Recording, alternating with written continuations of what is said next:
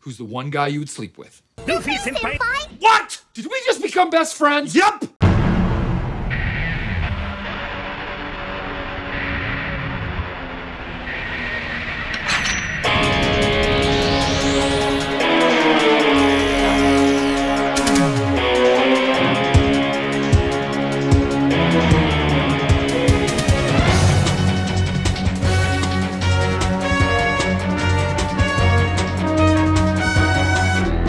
Hello everyone, Skippy here, and welcome to One Piece episode 1005. Directed by Sho Inuzuka from Yutaka Nakashima's board and supervised by Shigefumi Shingaki.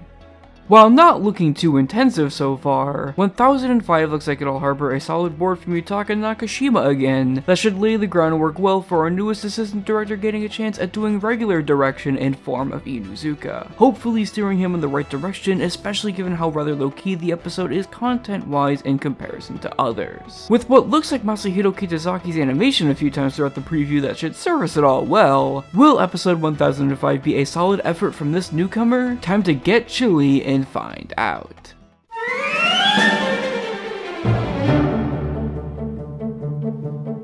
This episode covers the first 8 pages and pages 13 through 16 of chapter 993, which means it takes a big chunk out of the chapter in order to focus on other plot points, which I can get down with, but the episode does feel a bit structurally weird. Having stuff like the cheery nature of the fire festival move towards the end of the episode instead of the start is a bit tonally strange given the Kaido intensity that comes after it, and I feel like it would have ended up better if it was like the manga and portrayed the tonal dichotomy between the two different locales right when the episode kicks off, instead of trying to make it look like the Scabbards actually beat Kaido, of which I'm not entirely against on its own because later on it does further their brighter characterization in the anime. Outside of that though, the episode falls under being a bit standard, by having simple little extensions to stuff like the fights with Briscola and the Ice Onis, which I found pretty good in of themselves, with the latter having a nicely done addition of Zoro noticing that one of the samurai who helped him into the live floor is the monster that he's fighting. It's definitely an episode that was cobbled together in a way that would allow it to be a bit of a lax one on the production side of things, so it makes sense that it's a lot more tamer content-wise. But it still had a good handful of ideas that I certainly enjoyed amidst some nitpicks that I had with its tone.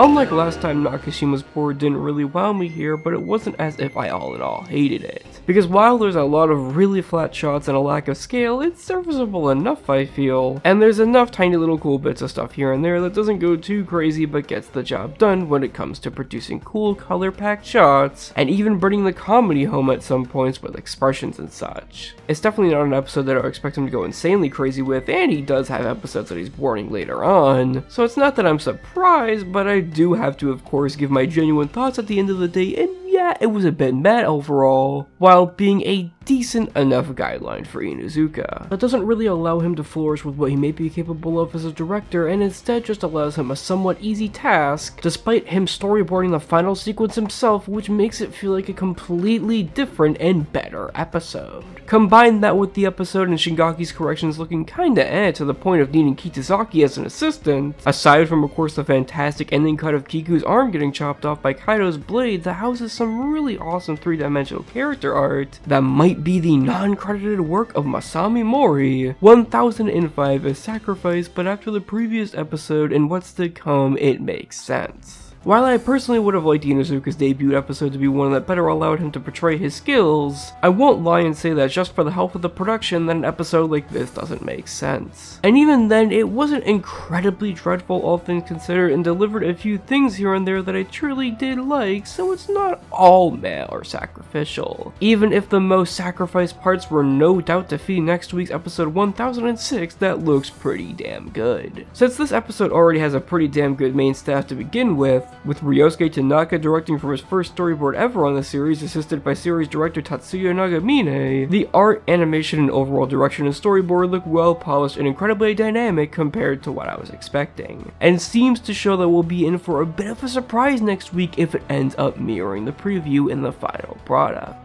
Kazuya Hisada's usual angular and sharp corrections can be seen in spades here and there, so I'm just as excited as you all to see what the final product has in store. Anyways guys, that's it for now. I'm Skippy, and that new opening gives me so much freaking life, but maybe a video on Dreaming On and one on this will be soon, maybe.